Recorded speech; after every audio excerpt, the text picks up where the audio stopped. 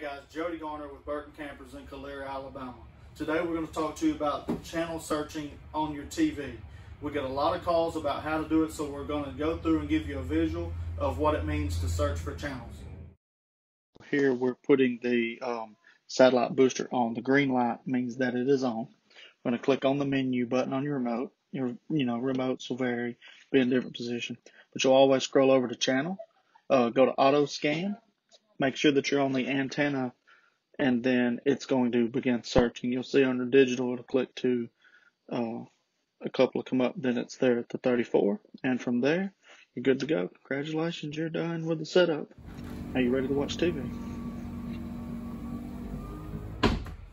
Hey guys, it's as simple as that with searching for channels in your RV. If you have any questions, give us a call at 1-205-668-0075. Again, my name is Jody Garner from Burton Campers. Call us if you need us.